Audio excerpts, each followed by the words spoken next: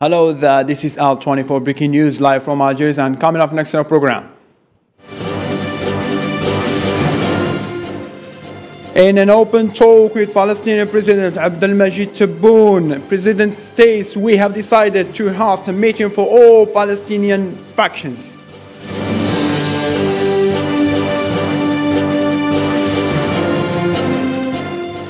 Ukraine's defense minister warns there will be a bloody massacre if Russia invades.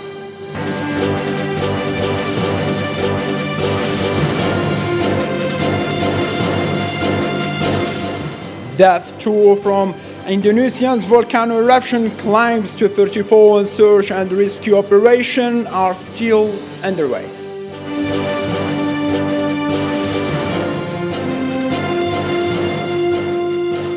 Hello again and welcome those were today's headline. In an open talk with Palestinian President Abdelmajid Tebboune, Algeria President states we have decided to host a meeting for all Palestinian factions, saying that the Arab League will be on Algeria next time. President of the Republic, Mr. Abdelmajid Tebboune, received Monday in Algiers the President of the State of Palestine, Mr. Mahmoud Abbas, who was warmly welcomed on his arrival, which reflects the close relations between the two brotherly countries. Abdelmajid Tebboune revealed that Algeria is preparing to host the Arab League Summit in March 2022 and is seeking to put the Palestinian cause at the center of the priorities of this important event. We see that it is crucial to promote Arab joint action in our central primary cause and unify our position to support the Palestinian people. This is why we're preparing to host the Arab Summit and put Palestinian issue in its core priorities. And we hope it will be an all-inclusive summit that will create a new start for the joint Arab action. Announcing at the same time a financial contribution of $100 million to the Palestinian National Authority and the allocation of 300 scholarships for Palestinian students in Algerian universities. The President of the Republic affirmed that Algeria wants to put an end to Arab divisions and splits, hoping the Algiers summit can unify Arabs. Algerian state decided to give you $100 million as a participation for the Palestinian state budget. And as stated by the official Palestinian news agency, Abbas briefed Tebboune on the latest political developments related to the Palestinian issue and the occupation practices that undermine the chances of peace and the two-state solution. On this occasion, the Palestinian president thanked President Tebboune and Algerian diplomacy for their important role in supporting the Palestinian cause in international forums, in particular within the African Union, stressing the importance of continuing coordination between the two countries. وشعبنا الفلسطيني يكن لفخامتكم.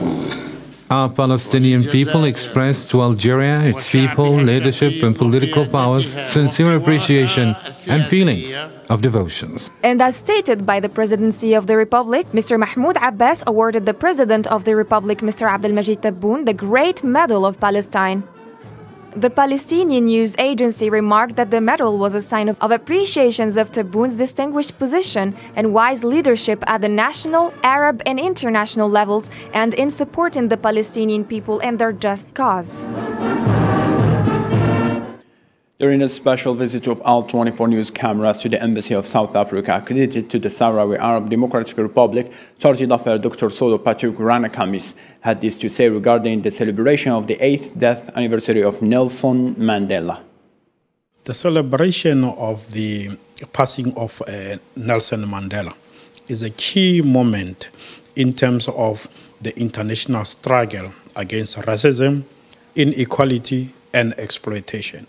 Because President Nelson Mandela sacrificed part of his life in the fight against apartheid in South Africa. And we should remember that it was during the fight against apartheid that solidarity countries, including Algeria, played an important role in terms of ensuring that freedom and liberation in South Africa is achieved. And it is from this experience that the world today is pushing for a fight against racism in all its form and manifestation. And we should also take time as we celebrated the passing of Nelson Mandela to recall how Algeria played a key role in terms of its support to the liberation struggle in South Africa. We have seen that when Mandela was released, Algeria was one of the first countries that he visited to say thank you for the contribution that Algeria has made in the liberation of South Africa. And that served as the basis for the strong bilateral and political relations between South Africa and Algeria in the post-apartheid era. This visit coincided with the aid campaign launched by the Embassy of South Africa, credited to the Sahrawi Arab Democratic Republic, which would last until next March in support of young Sahrawi children in Tindouf refugee camps to achieve their rights to study just like any other children around the world. The Embassy of South Africa in Algeria is also accredited to the Sahrawi Arab Democratic Republic. And as part of our diplomatic engagement with Western Sahara, the Sahrawi people, we are in solidarity supporting the people and the government of Western Sahara in its quest for liberation, in its quest for territorial integrity and independence. It is for that reason that we as the mission conduct regular visits to the camps to see firsthand what is going on in the camps, and also to get an inside understanding of the plight of the Sahrawi people.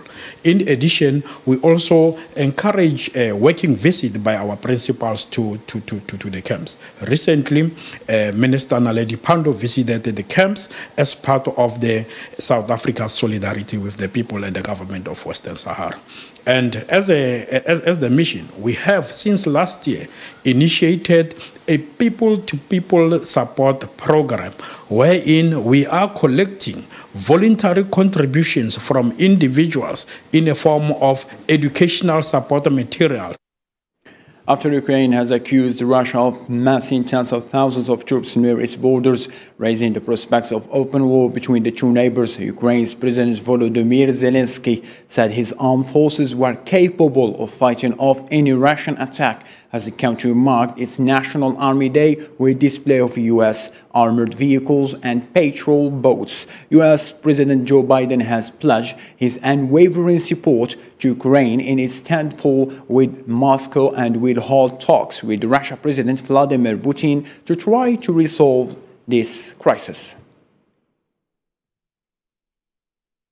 Still with the same story, Russia is provoking Ukraine by deploying tanks and additional sniper teams to the front line of the conflict in eastern Ukraine. Ukraine accused Russia, saying that it is ready to inflict fatalities on Ukraine soldiers and try to return fire. Ukraine's defense ministry issued that statement hours before U.S. President Joe Biden and Russian President Vladimir Putin will speak in a high-stakes video conference after Russia massed troops near Ukraine's borders.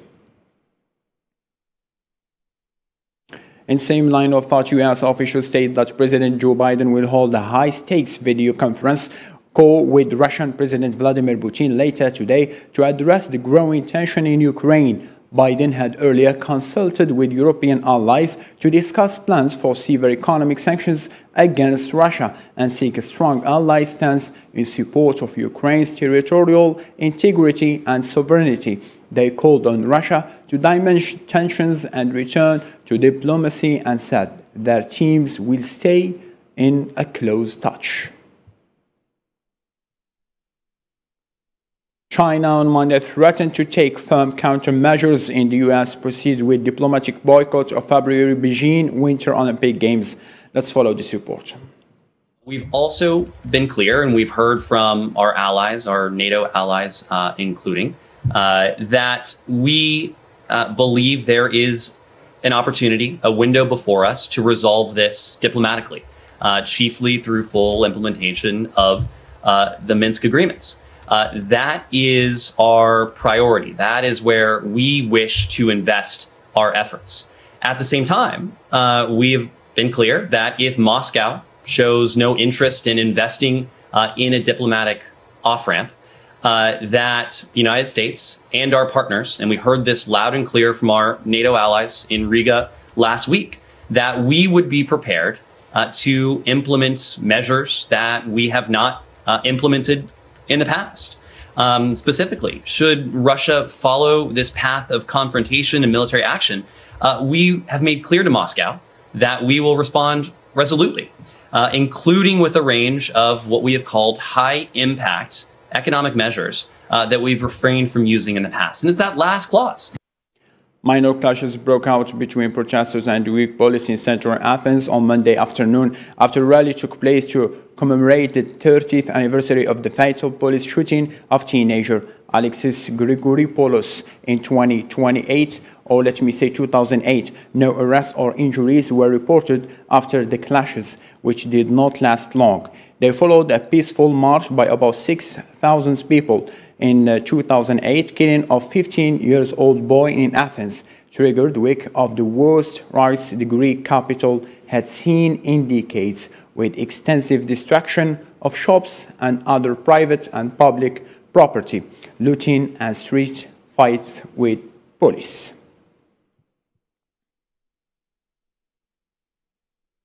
Far-right candidate for the French presidential election, Éric Zemmour, called on his supporters to change the course of history and move toward reclaiming France during his first rally in Paris in front of a large crowd. Local media reported his wrist was injured and that his doctors have ordered 9 days of rest. Éric Zemmour continues and signs his criticism against Emmanuel Macron, the candidate of the Reconquest for the presidential election, renews this morning his bitter criticism of President of the Republic on BFM TV. Let's follow this clip.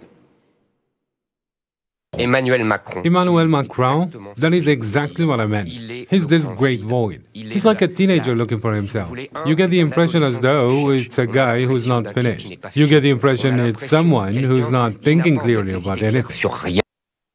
The German government has reached its renewal time as this week the new designated income Chancellor Olaf Scholz presented the list of the government he will head for the next period. Olaf Scholz paved the way for Chancellor in Germany as a successor of the 16 years Chancellor Angela Merkel.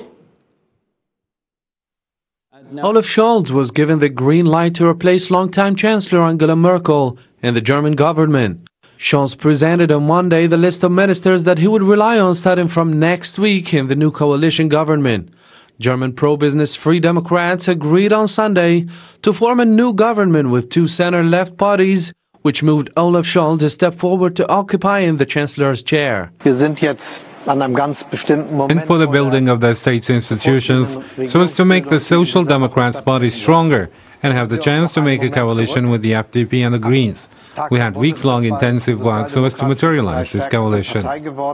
The new government of Olaf seems determined to work on climate change as well as modernizing the country. Furthermore, the Free Democrats are willing to strengthen cell phone and network services as well as legalizing the consumption of cannabis in the country. The unveiling of the new government showed that half of the power belongs to women, as the new Chancellor Olaf Scholz described himself as a feminist, and he added that Germany's security is now in the hands of strong women. The Greens' 5 cabinet members in the government led by Olaf also included a Turkish Norwegian federal minister. The 6-decade and long-time vegetarian Sam Özdemir was designated in Agriculture Ministry. The Free Democrats insisted that there would be no rise in prices and the economic situation will loosen up. On her behalf, Angela Merkel, who remained in the office for roughly 16 years as a chancellor and caretaker, did not seek re-election, as her party will convert to opposition. And now for more updates about the new variant of Macron that keeps spreading, let's follow Islam's lead on the roundup all over the world.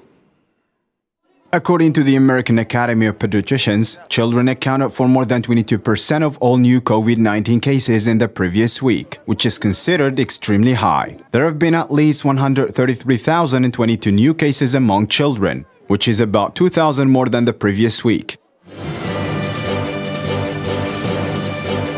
As said by Argentina's health ministry, the Omicron variant has been detected for the first time. The first infected person lives in St. Louis and traveled to South Africa for a work event. Several hours later, the government urged citizens to use the Sputnik Light vaccine. According to the latest data, there are now 261 confirmed cases in England, Sajid Javid, the UK Health Secretary, announced the number of confirmed Omicron cases in the UK reached 336, an increase of 90 infections in 24 hours. There were 261 recorded cases in England, 71 in Scotland and 4 in Wales. There has been yet to be confirmed case in Northern Ireland. France has now identified 25 positive Omicron variant cases. 21 confirmed cases were discovered in people returning from South Africa, and 4 were discovered as a result of local infection. French Prime Minister Jean Castex announced a slew of new COVID measures, claiming that the virus is circulating throughout the territory and that pressure is rising in hospitals as the country grapples with an increase in infections. Thailand's Ministry of Public Health announced the country's first case of the Omicron variant in the US citizen, who entered Thailand nearly a week ago. According to officials, the 35-year-old American citizen had been living in Spain for a year and was inoculated in June with a Johnson & Johnson vaccine. The death toll from the eruption on Saturday on the highest volcano on Indonesia's Java Island have risen to the least, 34 local officials said, and rescue operations are still underway. Mount Semeru in the Lumajang district of East Java province ejected thick columns of ash more than 12,000 meters into the sky, with searing gas and lava following down its slopes after the sudden eruption. After sentencing the former leader Aung San Suu Kyi, who was convicted in ruling on Monday to be sentenced to 2 years term for encouraging to break COVID-19 protocols, a day after a senior Myanmar junta official, also with Myanmar Information Minister, stated that the detention of the former leader shows that no one was above the law and Myanmar's judicial system has no preference to anyone. Solomon Islands Prime Minister survived no confidence motion after accusing Taiwan agents of working on a coup in a bid to remove him from political scene and decision-making in the country. This comes at a time when Australia and New Zealand are sending military troops to the islands and the continuity of anti-government rights in the country.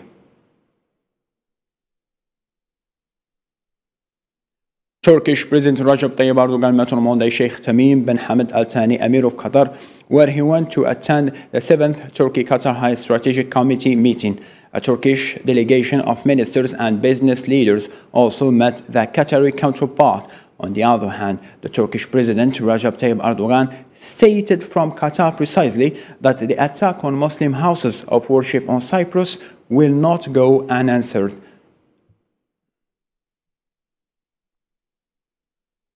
The Zionist entity fighter jets fired missiles on the Syrian port of Latakia, damaging containers. According to officials, the attack took place at 1 a.m. morning local time today, Tuesday, where several missiles struck the container area in the port, setting some of them on fire. Syrian state TV reported that 5 explosions were heard at the port and a huge fire erupted in the container area, which made fire engineers rush to the port, yet no fatalities were inflicted. A bomb killed 4 people in the southern of Iraqi city of Basra near a major hospital, the predominantly Shia Muslim city today, Tuesday. The first such attack in years in a part of country that has enjoyed relative stability, and a senior official said the so-called ISIS militants were suspected of carrying this attack out. Sahel region is witnessing unprecedented instability and insecurity, conflicts of interest between superpowers, civil wars and terrorist activities, which resulted in hundreds of people killed in Niger, Burkina Faso, as well as in Mali. More with Hussein Berkan. At least 12 Nigerian soldiers and dozens of terrorists were killed in intense fighting in western Niger, inside the so-called Three Borders area, the Nigerian Ministry of Justice announced. In Niger, also, an attack by suspected rebels on an army camp in the West African crisis state killed a total of 79 attackers and 29 troops, according to official reports. The attack was on the base of the G5 Sahel, a group in which Mauritania, Niger, Chad, Mali, and Burkina Faso are fighting together against insurgents in the Sahel region.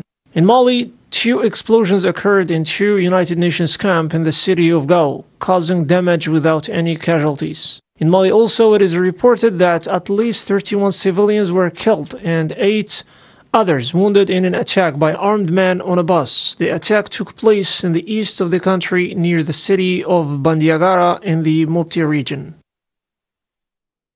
Ethiopia's government announced on Monday that it recuperated the 2 major towns from Tigray rebel groups. The government communication service tweeted that Dessie and Kombolcha were freed by the joint gallant security forces. This last operation comes after 13 months of conflict between Tigray rebels and Ethiopian forces and killed thousands of people.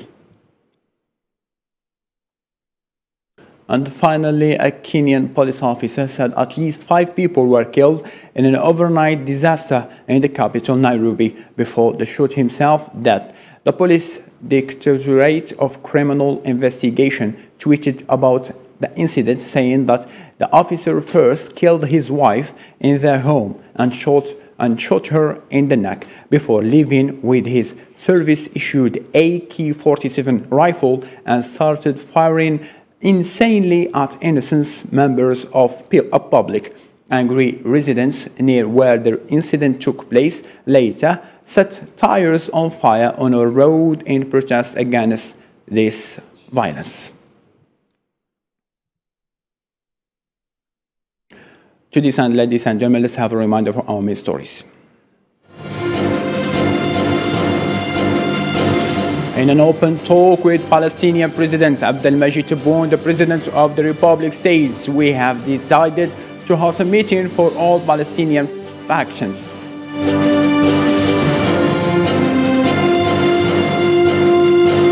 Ukraine's defense minister warns there will be a bloody massacre if Russia invades.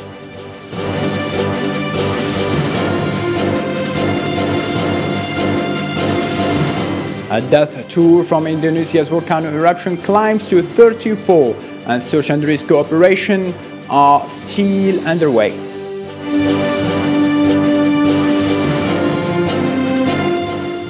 That's all what we have for now. See you at 6. Bye for now.